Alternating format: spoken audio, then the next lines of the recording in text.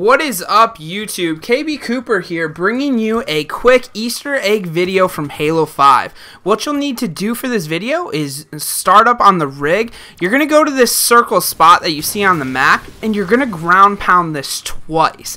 Now, I gave an outside view of it so you can see where to go on the map, and then this is a front view of exactly how to ground pound it. But once you ground pound it twice, you're actually going to jump up and go to the other side of the map, and there's going to be these two canisters.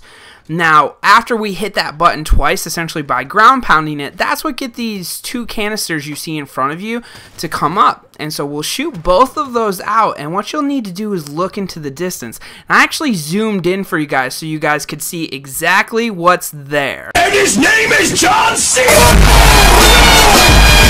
Alright, sorry I had to do that, guys, but it is the internet, and it wouldn't be a video without John Cena. But this is a really cool thing that the worm does. So cool that we're going to do an instant replay for y'all. Oh my god! Oh, baby, it's triple! Oh, yeah!